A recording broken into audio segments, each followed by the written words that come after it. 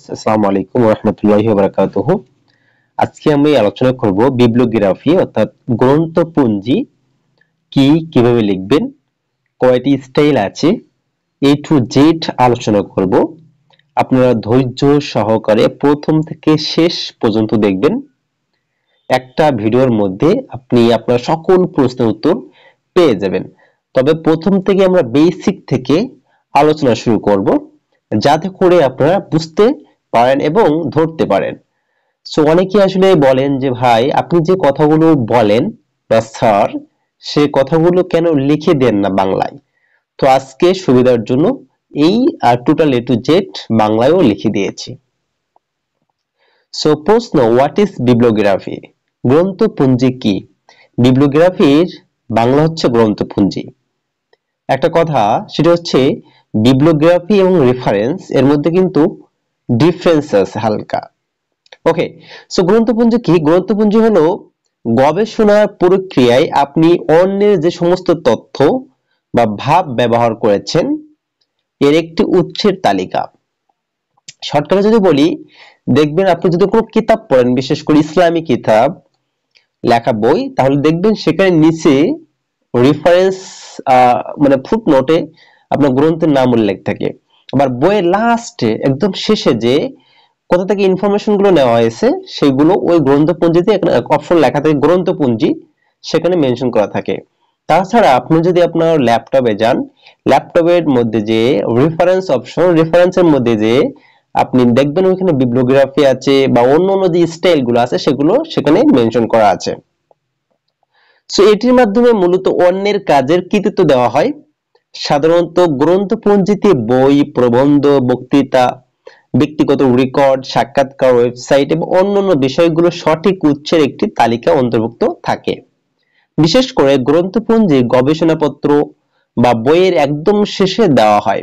যেটা আমি পূর্বে বলছিলাম যে বইয়ের লেখা শেষের 1-2 পেজে আপনার যে যে বই থেকে আপনি ইনফরমেশনটা নিয়েছেন আপনার ওই গবেষণাটি করার জন্য বা আপনার লেখাটি লেখার জন্য, সেইগুলোর ক্রেডিট আপনাকে লাস্টে দিতে হবে সিরিয়াল বাই সিরিয়াল।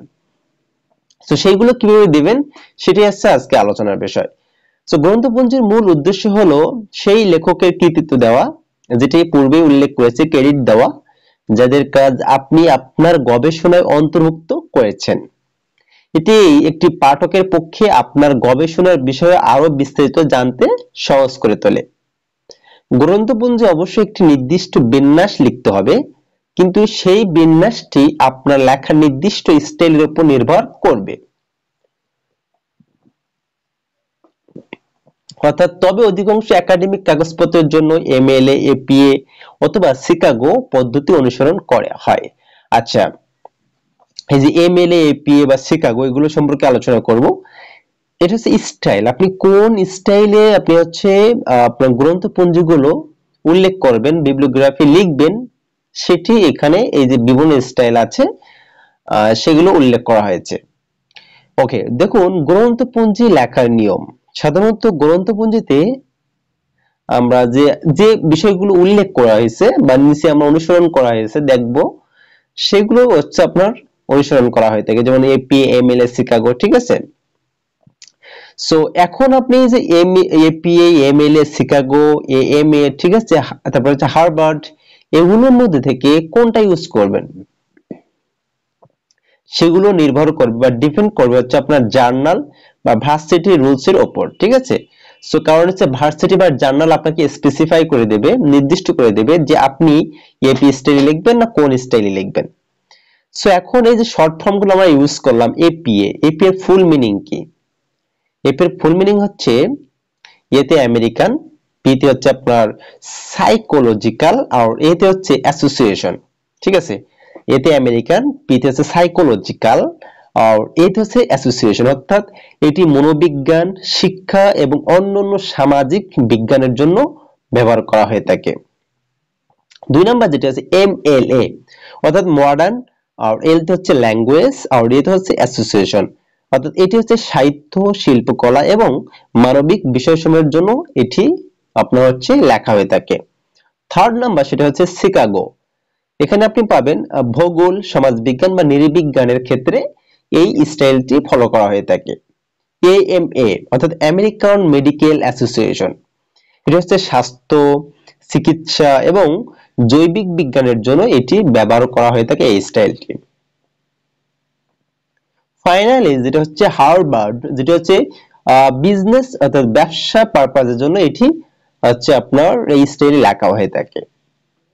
এখন আমরা এর হচ্ছে দেখব স্টাইল কিভাবে লিখতে হয়। আমরা বাংলার পাশাপাশি ইংলিশ ও আলোচনা করব ইনশাআল্লাহ।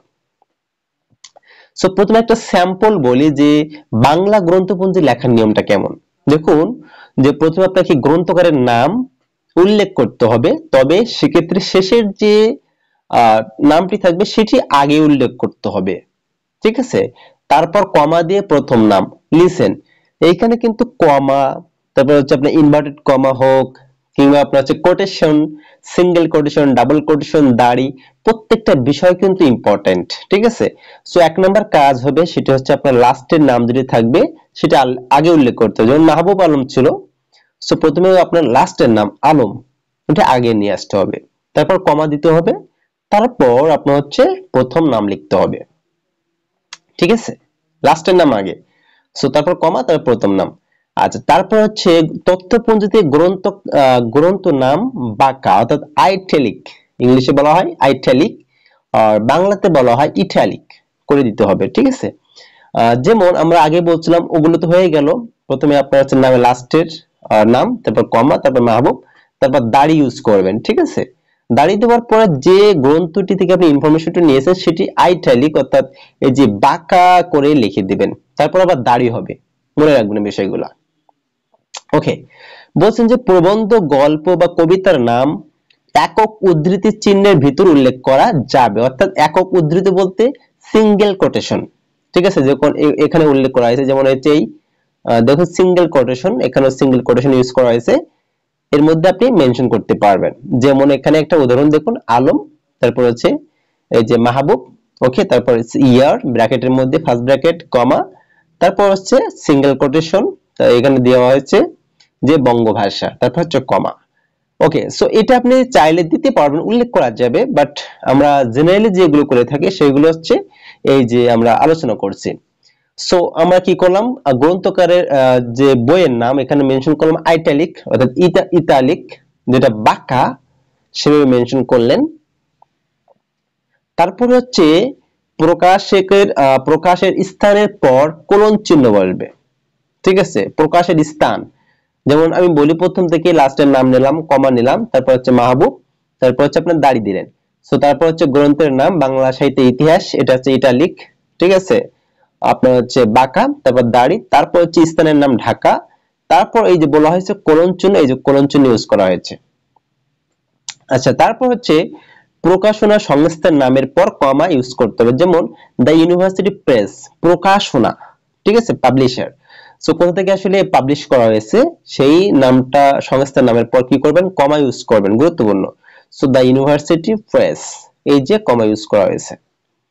এখন যে প্রকাশের সালের পর কমা বা দাড়ি, ঠিক আছে, প্রকাশের যে সাল, যেমন 2021 সাল, এরপর আপনি কমা বা দাড়ি, ঠিক আছে, অথবা মোট পৃষ্ঠার সংখ্যা তারপর দাড়ি, যেমন এখানে 2021, তারপর আছে পৃষ্ঠা সংখ্যা 60, তারপর আমরা কি করলাম, দাড়ি ইউজ করলাম।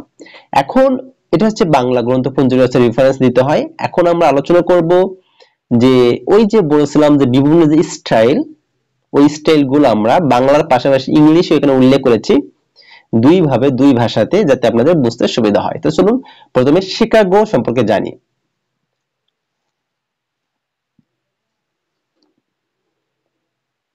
আচ্ছা, ওই যে প্রথমে যে শিকাগো স্টাইল কি, একটু সূক্ষ্ম পার্থক্য আছে, দেখবেন যে শিকাগো, MLA, APA, ঠিক আছে, এগুলো ছোট ছোট পার্থক্য আছে, এগুলো ধরতে হবে।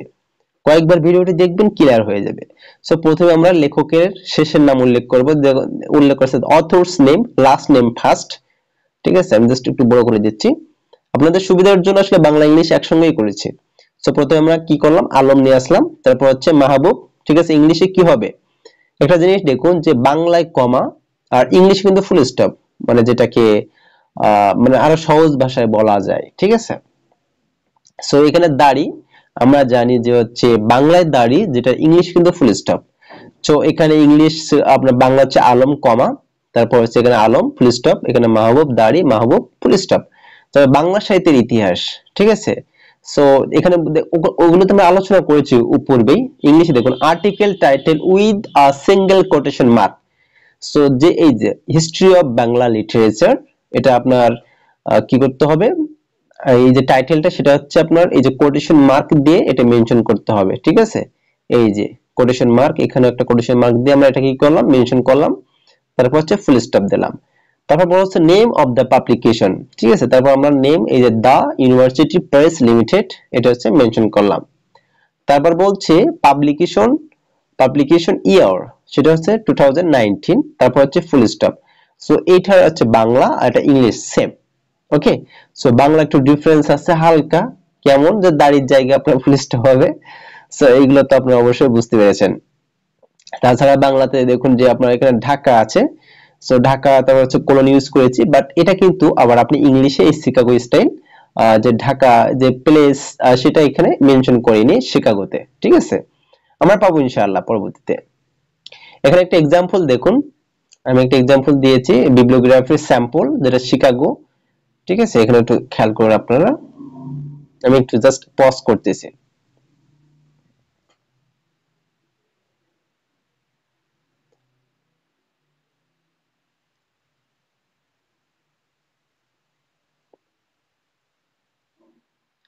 ওকে, এখন আমরা আলোচনা করব এপিএ। এপিএ কি মনে আছে তো? এ হচ্ছে আপনার আমেরিকান, আর পি হচ্ছে সাইকোলজিক্যাল, আর এ হচ্ছে অ্যাসোসিয়েশন।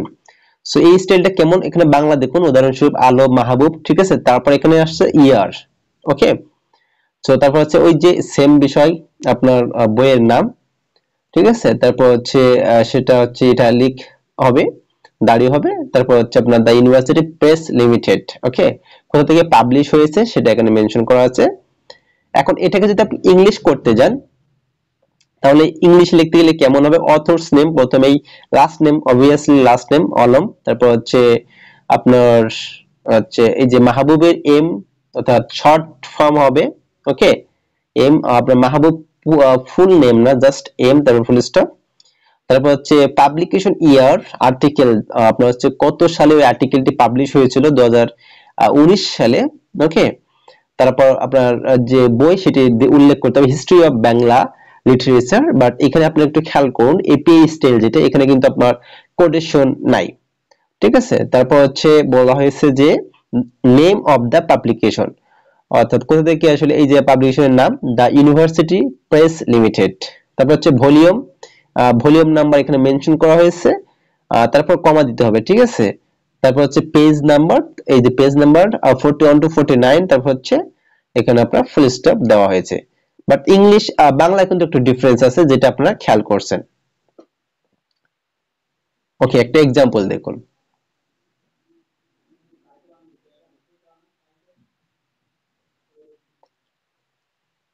ওকে, এখন আমরা আলোচনা করব এমএলএ, অর্থাৎ মনে আছে তো, এম তে হচ্ছে মডার্ন, এল তে হচ্ছে আপনার ল্যাঙ্গুয়েজ, এ তে হচ্ছে অ্যাসোসিয়েশন।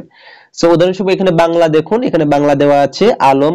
ওকে, বাংলা সাহিত্যের ইতিহাস, এটি আপনার আইটালিক ভাষায় হবে, জাস্ট আমি আসলে এডিশন করার সময় মিস্টেক করে ফেলছি, বাট এটা হচ্ছে আপনার বাঁকা হবে। সো এখানে দেখুন আলম কমা আছে, তারপর মাহবুব দাঁড়িয়ে আছে, বইয়ের নাম আছে, তারপর হচ্ছে দা ইউনিভার্সিটি প্রেস লিমিটেড পাবলিকেশনের নাম, তারপর হচ্ছে ইয়ার, তারপর হচ্ছে দাড়ি। এখন ইংলিশ যেটি ইম্পর্টেন্ট সেটি আমরা দেখি। সো প্রথমে অথরস name, last name first, okay Alam. Okay, but এখানে হচ্ছে ফুল নেম হবে লাস্টেও, ঠিক আছে। মাহবুব, এখানে এম হবে না, জাস্ট অনলি। তারপর হচ্ছে ফুল, আপনার হচ্ছে ফুল স্টপ। তারপর হচ্ছে article title with a single quotation mark, এখানে হিস্ট্রি অফ বাংলা লিটারেচার, এটা আপনার ইটালিক হবে। পাশাপাশি এটি হচ্ছে আপনার ইয়ে হবে, কোটেশন মার্ক দিয়ে অন্তর্ভুক্ত করতে হবে এমএলএ স্টাইলে। বাট আমরা উপরে একটু আগে যে স্টাইলটা দেখলাম সেখানে কিন্তু এই আপনার কোটেশন মার্ক পাইনি। আচ্ছা, তারপর হচ্ছে বলছে the name of the publication, অর্থাৎ দ্য ইউনিভার্সিটি প্রেস লিমিটেড। তারপর হচ্ছে পাবলিকেশন ইয়ার, পেজ নাম্বার, সো এখানে দেখুন ভলিউম নাম্বার মেনশন করা আছে সাথে। তারপর হচ্ছে ইয়ার দেওয়া আছে, পাবলিকেশন ইয়ার। ওকে, 2019, এটাকে ফার্স্ট ব্র্যাকেটের মধ্যে রেখে দিতে হবে দুইটা। আর তারপর হচ্ছে পেজ নাম্বার, এখানে দেখুন পেজ নাম্বার মেনশন করা আছে 41 টু 49, তারপর ফুল স্টপ। আপনার এই যে ব্র্যাকেট এ টু জেড যেভাবে আছে, কোলন যেভাবে আছে সেভাবে মেনশন করতে হবে, অর্থাৎ একটু এদিক ওদিক হলে হবে না যখন আপনি এমএলএ স্টাইলে আপনার গ্রন্থপুঞ্জিগুলো মেনশন করতে যাবেন। সো এখানে আপনি দেখুন যে বিবলিওগ্রাফি গ্রন্থপুঞ্জি যেটা, সেটা হচ্ছে আপনার এমএলএ একটা চার্ট দেওয়া আছে, এক্সাম্পল এখানে দেওয়া তুলে ধরেছি আমি, আপনি চাইলে একটু দেখতে পারেন।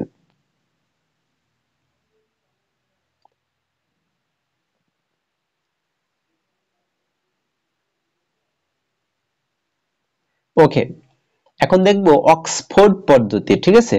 সো এখানে অক্সফোর্ড পদ্ধতি, এখানে বাংলা দেখুন, উদাহরণস্বরূপ আলম মাহবুব, সেম ব্যাপার। সো এইখানে কমা আছে, এখানে কিন্তু দাড়ি নেই, খেয়াল করুন বাংলার ক্ষেত্রে। সো বাংলা সাহিত্যের ইতিহাস, এটাও ইটালিক ভাষায় হবে। So the university press limited, এখানে কমা আছে, সবগুলোই কিন্তু কমা, একটা মাত্র দাঁড়িয়ে আছে। তারপর ঢাকা, আপনার লোকেশন যেটা প্লেস, তারপর হচ্ছে আপনার ইয়ার, তারপর হচ্ছে পেজ নাম্বার, এটা ব্র্যাকেটের মধ্যে হবে। তো তারপর দাড়ি, এটা হচ্ছে অক্সফোর্ডে বাংলা লেখার পদ্ধতি এটা। এখন ইংলিশে কেমন, ওই রকমই, ঠিক আছে, খুব বেশি একটা ডিফারেন্স হবে না। সো এখানে দেখুন প্রথমে গিয়েছে অথর ইনিশিয়াল নেম।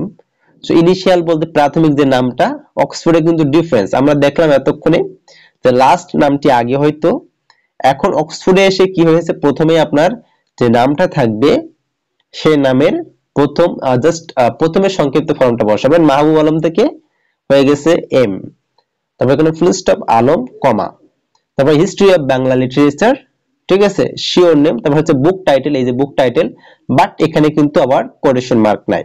তারপর হচ্ছে পাবলিশার, যে অক্সফোর্ড ইউনিভার্সিটি প্রেস, তারপর হচ্ছে প্লেস অফ পাবলিকেশন, সেটা হচ্ছে ঢাকা, তারপর হচ্ছে আপনার ইয়ার, ইয়ার মানে বছর, এখানে দেখেন প্রত্যেকটা কিন্তু কমা, ঠিক আছে, এর মধ্যে কোথাও কিন্তু ফুল স্টপ ইউজ করা হয়নি, উপরেও না, বাংলায়ও না, ইংলিশেও না।